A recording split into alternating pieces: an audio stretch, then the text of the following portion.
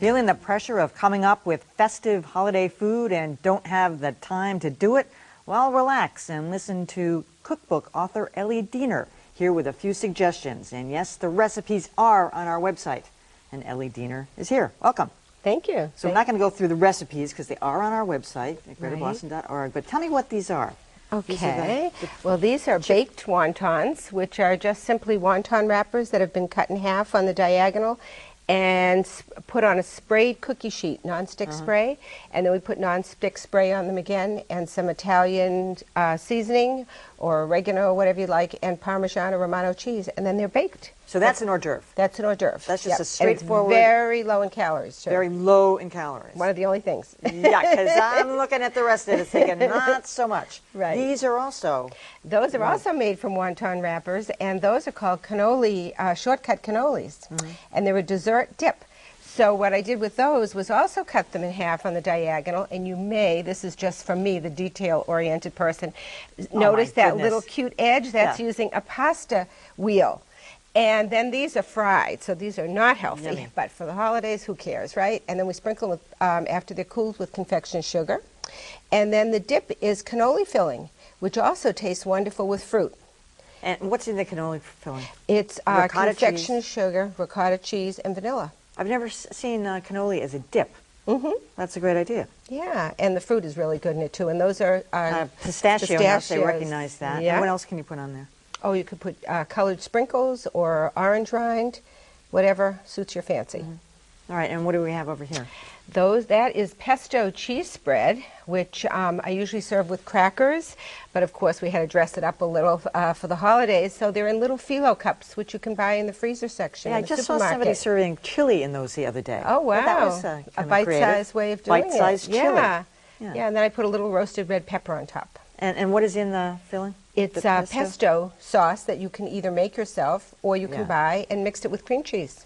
Really? Wait, I mean, because it's not really. If you buy it yourself, it's easy, but pesto, well, it's not hard. I like to buy my own. And basil and all Me that. too. Yep. All right, I have to say those Christmas cookies are just gorgeous, and they're basically butter and sugar, right? That's right. But the nice thing about those is that you make the recipe, shape it into 4 logs, and they can be frozen or refrigerated for a few days or for frozen for a few months.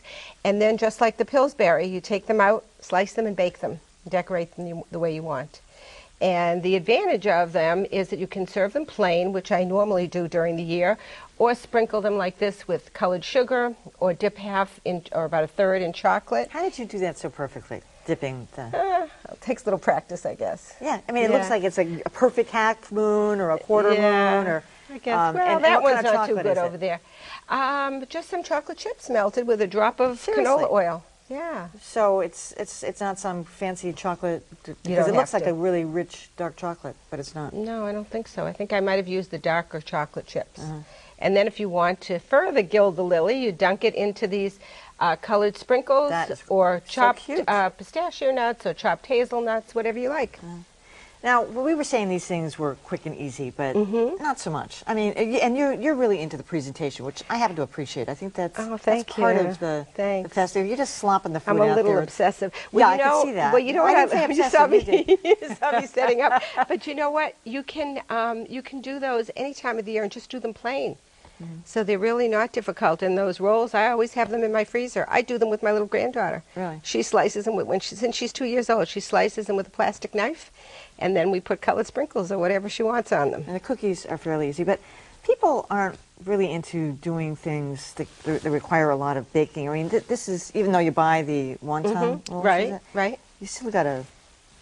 It takes some time, and frying them. Yeah, but you know the other shortcut though is that you can buy things that you are already prepared, and just put a flower on them or a little bit of parsley. Just garnish it, and people will. You don't even have to tell them that you didn't make it. That to me is one of the best things, you know, because you eat with your eyes, I think, before you really eat with your mouth and taste.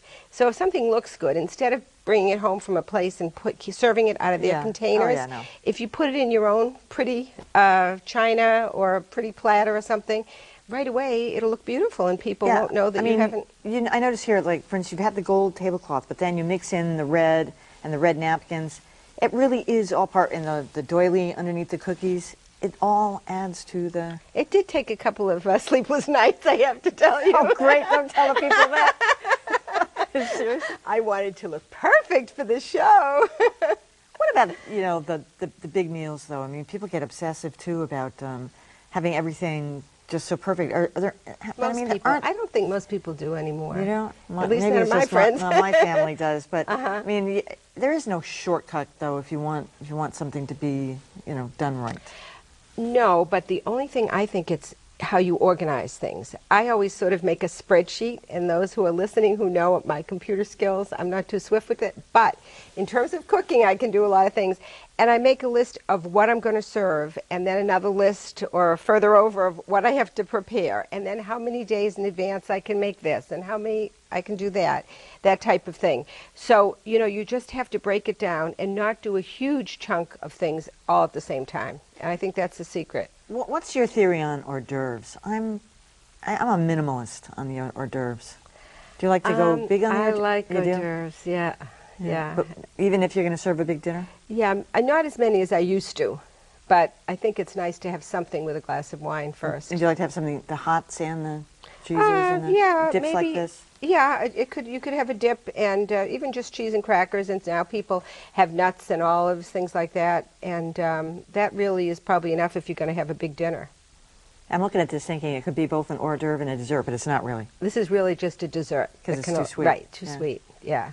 And what are some of the other traditions that, you know, you celebrate Hanukkah, you're Jewish, but what else for this time of year? Well, I mean, you do advice, too, for people. It's that's, like, I do. I get across all cultural generations. I get people calling me, or I see them, and I do water aerobics. People asked me the other day about questions about bread. Someone else asked me in the supermarket line, wherever I go.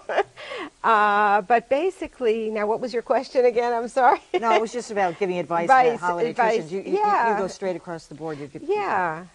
I think just more people ask me about a particular recipe very often. Yeah. All right. Well, and you've got a cookbook, so they can check it out. 2 cookbooks. This is really gorgeous, though, and we're all going to join it. Hey, Ron, you want to taste this? You want to be our official taster here? Okay. All right. Thank you, Ellie. Thank all right, you. And that is it for Gooder Boston. Tomorrow night, our Beat the Press Year in Review. Changes on the business side of the media, the frenzies that caught everyone's attention, and our annual list of winners and losers. That's tomorrow at 7. I'm Emily Rooney. Good night.